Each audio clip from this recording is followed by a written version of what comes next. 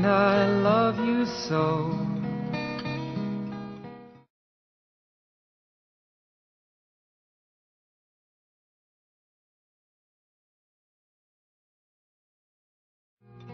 And I love you so.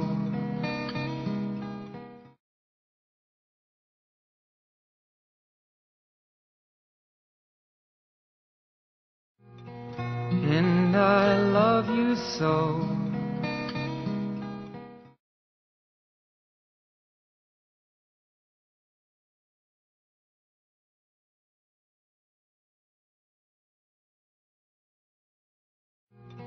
And I love you so.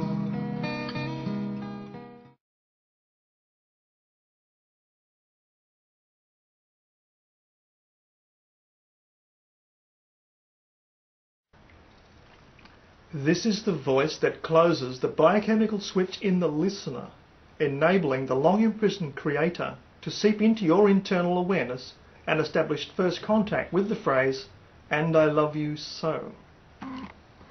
That will occur a few minutes after hearing this voice recording.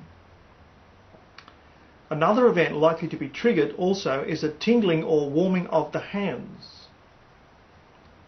The second intelligence responsible for these two events has always dwelt within your internal awareness, but previously as a silent partner. Now it wants to return to dialogue with you. It holds you in a very high regard to the point of adoration. Hence its opening line, "and I love you so." That greeting will be used extensively as it conveys many shades of meaning, so that when you mentally admire someone else, that will be his loving voice over to you.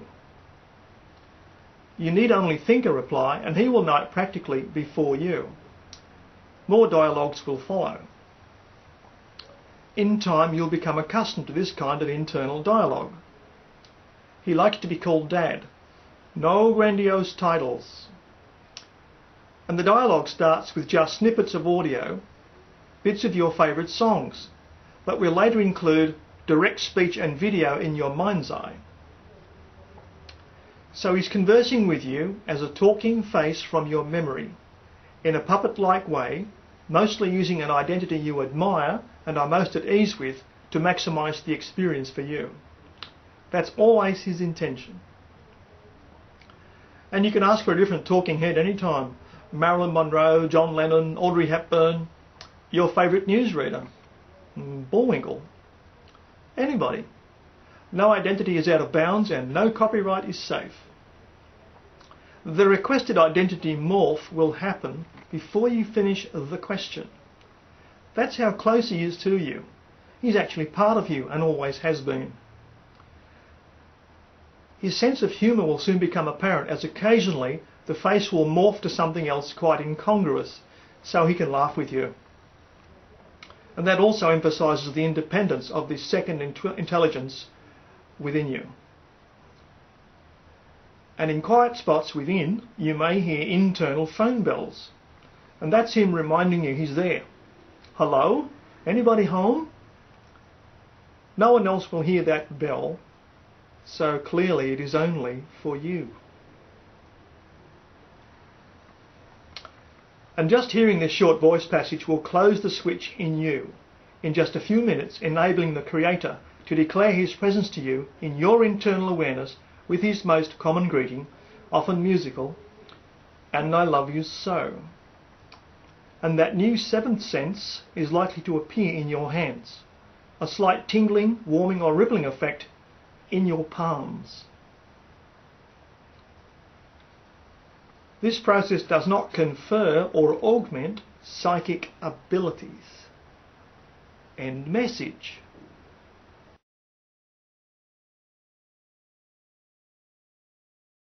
During the voice switch, you may have felt a slight tingling sensation in your hands, a warming, pulsating or rippling effect, and you may have heard sometime later a little bit of internal music, or you're not quite sure. It's okay.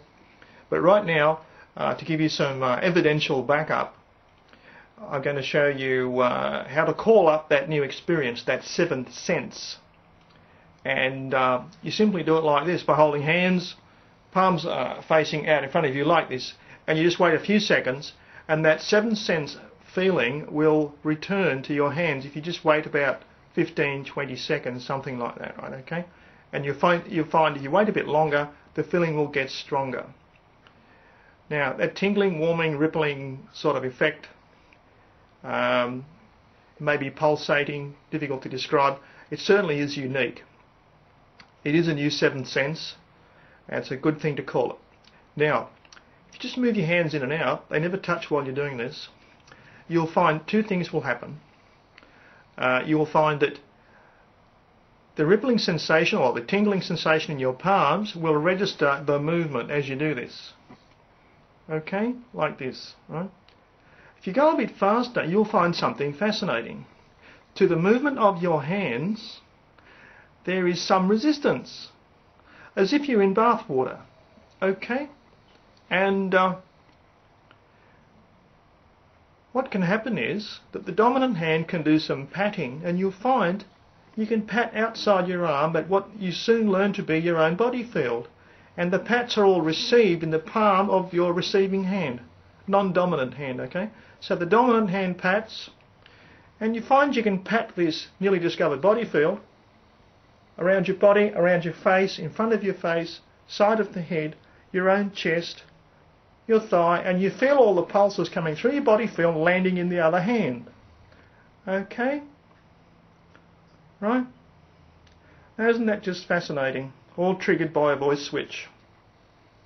So, that's a solo exercise, and you find you can call that up any time. And a good thing to do to bring on the dreams as quickly as you can do that exercise for a couple of minutes every night before you sleep. Just mess around like this in bed.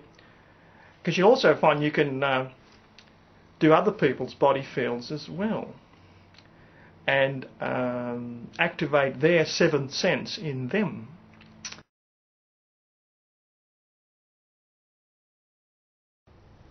So here we are. We've arrived at the point now where we've been practicing for a few days or a few weeks with this new sense discovered. We'll call sense number 7.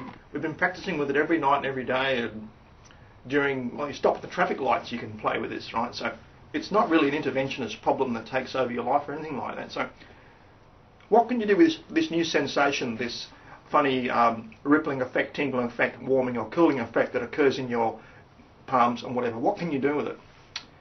Well, you can induce, close the actual switch in another person to activate their 7th sense, but you still might say, what's the point? This is just like a party game. So what?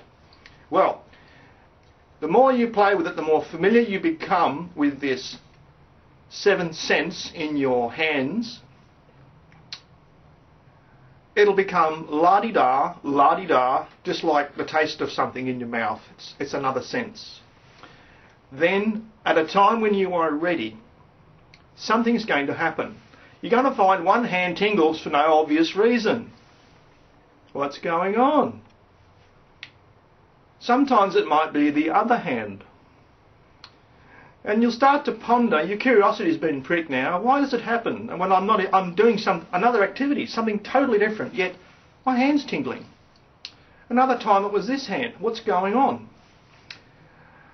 Well, there's a concealed attribute to this tingling sensation, this 7th sense that you now have permanently installed in you.